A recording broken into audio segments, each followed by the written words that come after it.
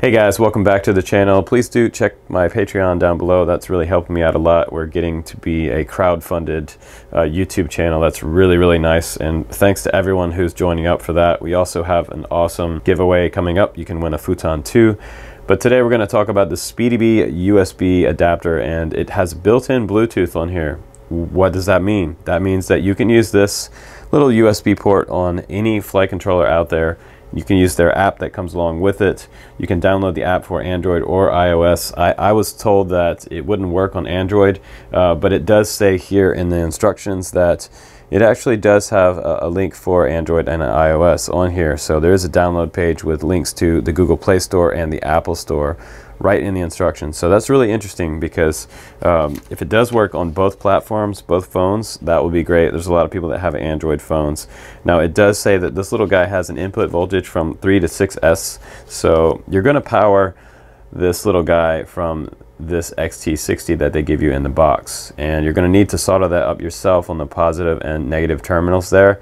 Plug this into your quad and you'll see a green light come on there, and it's going to be flashing. When that green light stops flashing, it's connected to your phone. So turn on the Bluetooth on your phone and open up the Speedy Bee app, and you can fiddle with Betaflight. It's kind of amazing. I showed you that before with the flight controller that they released, and if you want built-in Bluetooth on a flight controller, this is the Speedy Bee flight controller that they released probably about a month ago now, and it has a lot of cool stuff in this box. It has the full schematic in here, and you can go about setting this up on any new build. But this was really nice and seamless. All I did was turn on Bluetooth on my phone, and I was connected to this within a matter of about 20 seconds, as quick as I could get over to the app. So this is a really neat flight controller, and this will work on just about any 5-inch race quad out there, or 3-inch if you have a 30.5 by 30.5 mounting stack. Now when you first get it out of the box, it's going to look like this, and I'll just bring it a little bit closer for you. You can see that negative terminal here, positive terminal there. I'm going to flip it over. You see the Speedy Bee logo and your USB port, and you could solder the wire to either side of this. It doesn't matter which side, but you want to make sure you don't reverse those because you will fry your flight controller. And once you plug in a battery to this and plug in a battery to your quad, you're going to see 3 LEDs on the bottom right here. You can see them right here, and those are labeled red, blue, and green. And the red one is going to indicate the power, that you have power to it. The blue one is going to indicate that you have a USB connection to the quad, to the flight controller itself. And the green one is going to flash green, like I said before. And when you have a Bluetooth connection to the app and it's connected to the app, it's going to go solid green. Now what I think is the coolest about this particular USB adapter with Bluetooth built in is the fact that it doesn't have any kind of wonky UART serial setup on here. You don't have to go inside Betaflight and twiddle around with a lot of things to get that set up. All you have to do is plug this one into the flight controller's USB port, and you're going to go ahead and plug in the battery here, and you'll see that red light come on like I showed you earlier. Then you have a blue light as well. You don't see the green light yet because we don't have any type of Bluetooth connection.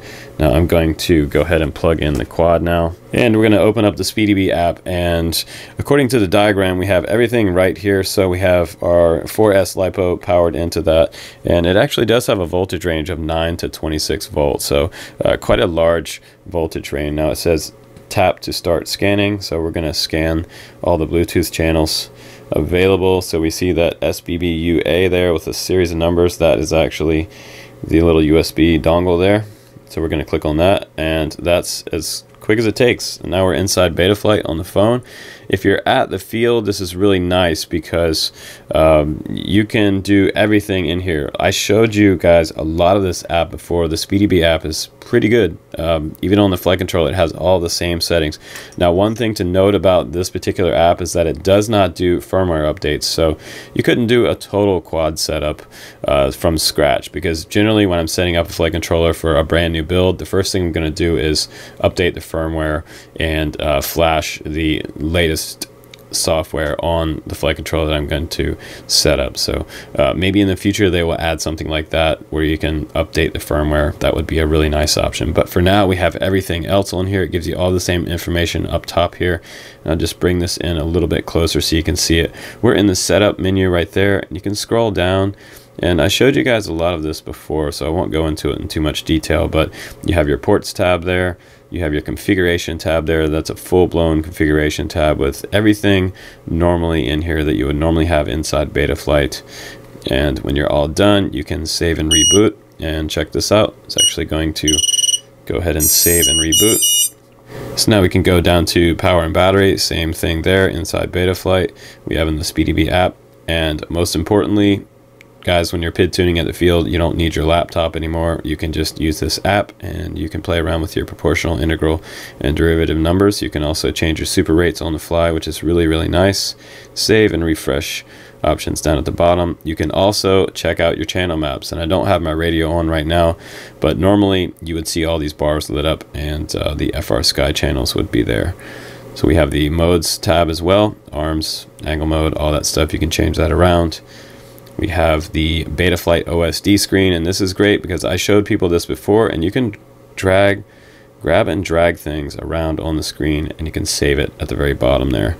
That is just super cool and very, very easy to use. And to get out of the screen, you're just going to go down here, exit full screen, and it'll take you back to that. So, and the next one down, we have the motors tabs. We can actually go in here and test motors on this. This is a pretty nice setup here. And we have a full-blown CLI here. So if you need to do a dump or share your settings with a friend, or you want to just pass those on via email or text, you can easily do that dump there. Or you can check out what version you're on or any of the other info that you have in the CLI. So that's a really nice setup that we have everything here inside this app. Really, really nice. So I'll try to put the link down below so you guys can check out their flight controller with a built-in Bluetooth, or if you want to grab a few of these are really great to have in your field box. I'm definitely going to keep 3 or 4 of these available when I go out on my trips, because I don't always have a laptop with me, and now I don't have to leave the house with it. So that's going to save me a lot of weight in my flight bag. So thanks again for watching the Drone Camps channel, guys. I'm Justin Davis, and have a great week, and I'll see you on the next review. Take care.